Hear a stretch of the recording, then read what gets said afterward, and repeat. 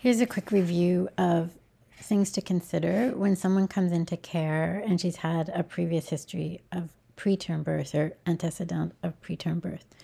So the preterm birth rate in Angava is a bit higher than down south in Montreal. And we want to try to reduce that by doing everything that we can do, incorporating into our care. Some things that, are just part of the woman's life. It's something we can't do anything about, but if there's things that we can try to do to help reduce her risk of preterm birth, it is definitely better off for her baby. So for women who you identify have had a preterm birth, you want to find out what was the reason for the preterm birth. So was it because she was induced because of fetal or maternal health concerns? Those things may or may not repeat themselves this time. Was it that her membranes ruptured prior to delivery? Did she maybe have a untreated case of chlamydia? Was there trauma? So was she in a four-wheel accident, for example? Or are we starting to suspect cervical incompetence, like each time it's getting earlier and earlier that she's delivering? So first of all, to plan your labs, you'd, of course, want to do a thyroid, a TSH, and you're looking for subclinical or clinical hypo or hyperthyroidism. You want to assess her for anemia. So because if she delivers again early, you want to give her and the baby the best chance to have the best iron stores available or possible. Also do vaginal swab, and we're looking for bacterial vaginosis. And the idea is to treat if the woman's positive given her history of preterm birth. For a woman who has had chlamydia or gonorrhea, for example, she's at high risk of contracting during the pregnancy, she's had a case recently, we can recommend monthly screening in order to catch it sooner and treat it soon. And then also we can do urine screening tests, so a culture and sensitivity for urine. And the idea with that is for women with a history of preterm birth, we could screen their urine each trimester, so for second and third trimester because of her history. But also if she ever does have a urinary tract infection during the pregnancy, we'd recommend monthly screening. And for some women who just can't shake a urinary tract infection, it seems like it never really gets properly treated, she keeps getting reinfected. You can also do a consult, and she could be offered continuous antibiotics or post-sex prophylaxis or antibiotics. And that's you can read that in SOGC, and she'd stop at 36 weeks pregnancy. So a urinary tract infection, we're trying to avoid any sort of infection taking hold in the bladder and then possibly quickly blowing up into her kidneys, contributing to her risk of preterm birth. For an ultrasound, you want to try to include a dating ultrasound, and this ensures that we have the most accurate dates possible. So if she does deliver again preterm, we know that we're dealing with, say, a 34-weeker, and there's no question that it could be 32 weeks, for example. Also on the morphology, write on the requisition that you request a transvaginal ultrasound, and that's going to measure cervical length. So it's very reassuring if it's greater than 30 millimeters. And it says after 24 weeks, I think that's right. But, if there's any sort of doubt, order another ultrasound the next month. Something like, I'll talk about in a sec, but something like cervical cerclage, you really want to kind of get her, if she's interested in having cervical cerclage, 24 is the borderline of doing it. 25, is considered rescue. So to organize cervical cerclage earlier than later. We offer preterm, so that's a consultation with a doctor. So a woman with a previous birth of less than 34 weeks, we don't know what her cervix is doing yet because perhaps she hasn't had a 20-week ultrasound, but at 16 weeks, she could be starting preterm, have a transvaginal ultrasound later at the 20-week mark.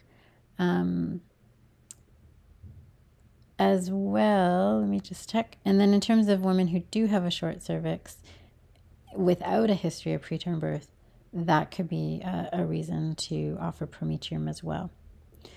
Often, though, unless you write on the requisition, she will not be having a transvaginal ultrasound at 20 weeks. Cerclage is done generally 24 weeks or less, and it's for women with a history of cervical incompetence. And that would be a consult, of course, and that's done in Montreal. They could remain back in Kuujjuaq, provided the team feels comfortable. Just ensure that you know where the knot is. It's usually like at 1 o'clock of the cervix, in the case that she does go into labor and the cerclage has to be removed. And you consider metformin if she has a BMI over 35. And that the idea there is it reduces the risk of preeclampsia. Preeclampsia is a maternal condition that could result in early delivery. In terms of social support, ensure the woman has CSST. Depending on what's going on, make sure she's set up with coupons, discussing diet, reducing smoking, reducing THC, of course, alcohol, and then discuss around conjugal violence. So those are all things that we can involve the SIP worker with. You can also make a case to the SIP worker that this woman could benefit from double coupons. In terms of ongoing prenatal care, something I always forget is in terms of referring for dental care. So dental disease or gum disease is associated with preterm birth. And give her some education around signs and symptoms of contractions and what those look like and how they differentiate between Braxton Hicks. So one thing that often happens with preterm birth is there's a lot of denial at first by the woman. She doesn't believe she's actually going into labor.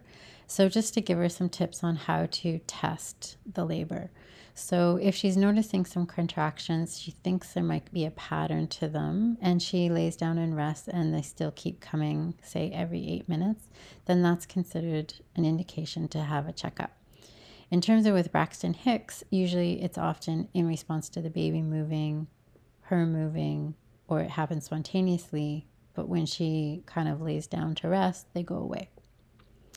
You also want to do everything to facilitate routine prenatal care. Like you want to be flexible, you want to do home visits if she's unable to come in. And you want to recommend all the additional screening, like I mentioned. So perhaps a urine screening each trimester, clam gono each trimester, BV each trimester. And screen early for group B strep and repeat 4 weeks later if she still hasn't had her baby. So say she gave birth at 36 weeks last time, make sure you have a GBS swab on file by 32 weeks, 33 weeks, because she might be going into labor around 34. Make sure you know if the baby's head down. So we get a bit habituated to just assuming the baby's vertex, but when the baby's preterm, it's higher risk that the baby's breech. So if you identify that she's still breech at 34 weeks, last time she gave birth at 36 weeks, just keep that in mind if she goes into labor again early, that you might be also dealing with a breech delivery. And another option that we offer is you consider sending the woman south. So if she had an quite a preterm birth previously, she may opt to be down south in Montreal and come back at 36 weeks, if she hasn't had her baby yet. And so that way she's closer to care if she were to have her baby preterm again. And then one last comment. This is crossed out, but it may come in soon. So I had made a mistake interpreting this SOGC guideline. And so aspirin is not indicated in the case of history of preterm birth. It is indicated when the woman has a history of preeclampsia. However, keep in mind that, or just keep an eye out for this. There might be a new recommendation that aspirin is indicated starting before 16 weeks until 36 weeks if the woman has a history of preterm birth. That could be new recommendations in a year or so.